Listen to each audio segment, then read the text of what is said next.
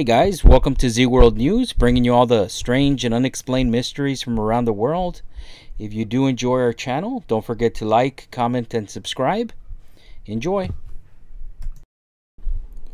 Hey guys, welcome to another episode. Today's article will be about how much of the United States does China really own? It's a Fox News article by Holly McKay. So let's go ahead and get started. China has slowly been buying big in America, dominating the global supply chain in an array of industries. The coronavirus pandemic may have shed light on China's influence in America over the supply chain, including life-saving medicines, technology, and equipment. But some analysts believe the ongoing crisis lays bare the inroads China has made on U.S. soil. The American Security Institute recently released a report and launched a campaign featuring a billboard in Times Square to draw further attention to the extensive array of sectors the Chinese government and its partners have invested into. But exactly how much does the nation own? Medicine.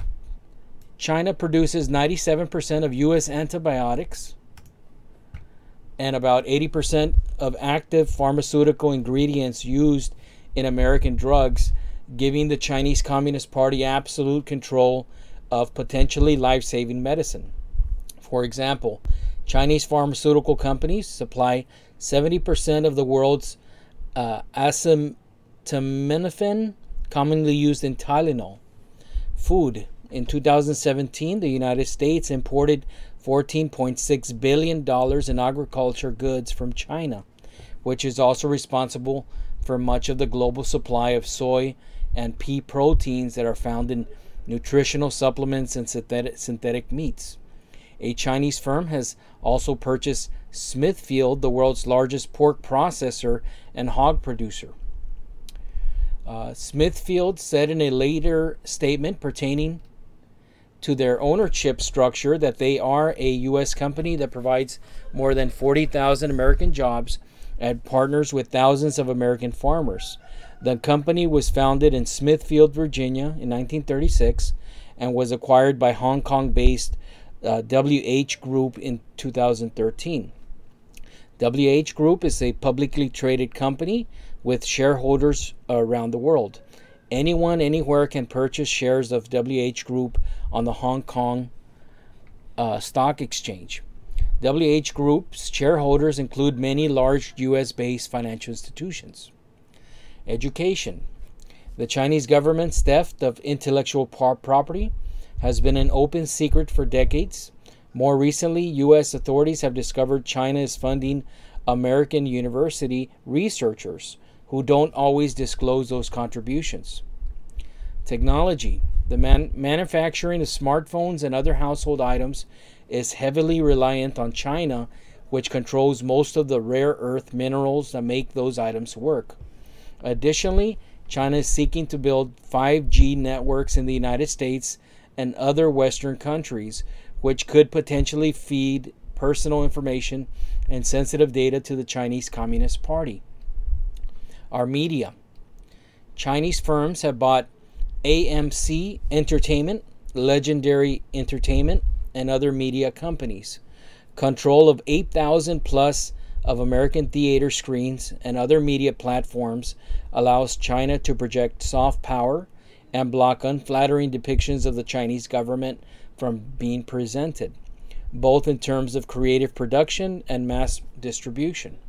Citing the nonpartisan economic think tank Paulson Institute, the American Security Institute report underscores that Chinese firms and investors own a controlling majority in nearly 2,400 U.S. companies. These include AMC Entertainment, Cirrus Wind Energy, Complete Genomics, First International Oil, GE Appliances, IBM PC Division, Legendary Entertainment Group, Motorola Mobility, Next Tier Automotive, Riot Games Entertainment, Smithfield Foods, Teledyne Continental Motors, and Matatuck Services Aerospace, Terex Corp Machinery, Triple H coal and mining, Zonair medical systems and healthcare. Under China's Communist Party dictatorship, private companies are forced to bend to the government's will, the report states. A recently passed law in China requires companies to share data with Chinese communist spy agencies if requested. Under Xi Jinping, the Communist Party has returned to being the ultimate authority in business, writes The Guardian. And Human Rights Watch has written that China is an existential threat to human rights. And while the U.S. grants China permission to buy its companies, China does not allow U.S. companies to operate the same way on their soil. The first priority is to reclaim our critical supply chains so that we can become self-secure instead of reliant on the Chinese government. Will Coggins, managing director of the American Security Institute, told Fox News. The extent of Chinese investments in recent years has also raised red flags around U.S. national security, particularly in the realm of rare earth minerals. These are especially vital not only for high technology products such as smartphones and electric vehicles, but for the U.S. frontline weapons, including the F-35 fighter, which requires 920 pounds of rare earth minerals. In 2017, the United States produced 0 rare earth minerals. China, on the other hand, accounted for more than 80% of the world's supply, the report states. However, the full extent of the Chinese investment as it stands in the U.S. today is far from transparent. The Chinese have a strong foothold here in the U.S., and Chinese firms have access to what seems like infinite government lending, and because the country's goal of world dominance is ingrained into the minds of their business leaders, explained Paul Murad, president of Nevada-based real estate firm Metroplex. It means our U.S. directors have a hard task on their hands when it comes to negotiation. Milos Maricic, an international affairs expert and World Economic Forum contributor, concurred that while China owns close to $150 billion in U.S. companies, not particularly huge in comparison to the U.S. economy, there is a lot about the available figure that we simply do not know. The number is very difficult to gauge correctly due to complicated ownership structures that the Chinese sometimes employ. It could be bigger, he surmised.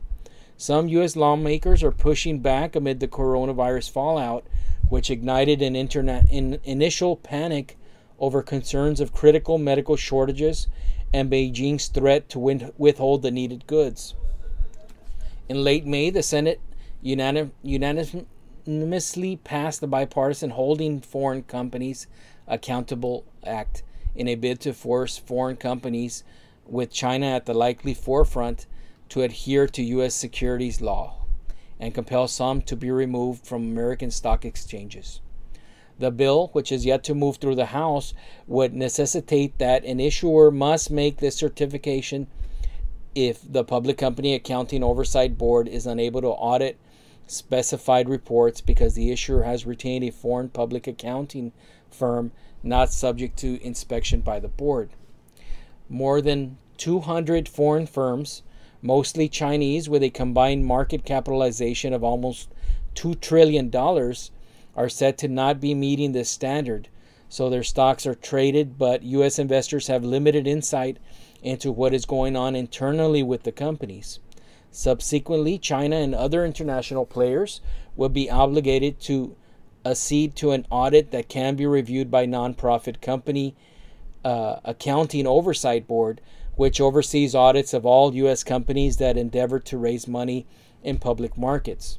Chinese companies have been carrying out unchecked reverse mergers for years now, and the media influence has been going under the radar for years now, Murad added.